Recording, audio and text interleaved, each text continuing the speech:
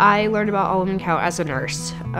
That was one of my main things to do as a clinic nurse, to make sure that the patients know that it's available to them, to get them enrolled, and to work with the all women count staff to make sure that the patients are covered in the clinic setting, and then moving forward if they needed specialty care.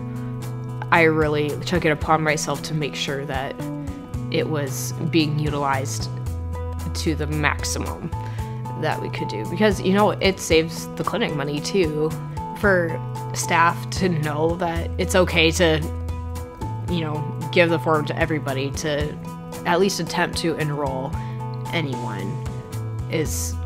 I think that's important, and it's just not something that a lot of people are aware of. It's just one extra form. It really is not that big of a deal, and it's kind of a no-brainer to just give them a form. It's something like even the front desk could hand them if they know they're coming in for a pap smear or they're going to have a mammogram. Just give them the form.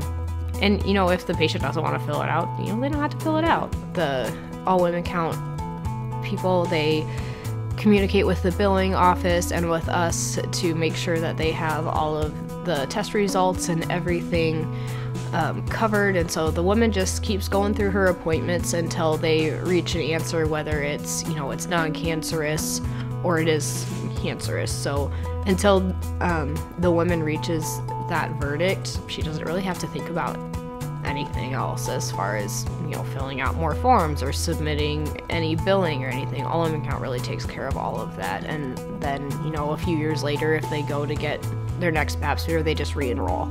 It doesn't hardly take any time at all, and I can't get over how easy it is. I mean, yeah, it's a few extra minutes, but in the grand scheme of things, that's you could be saving somebody's life.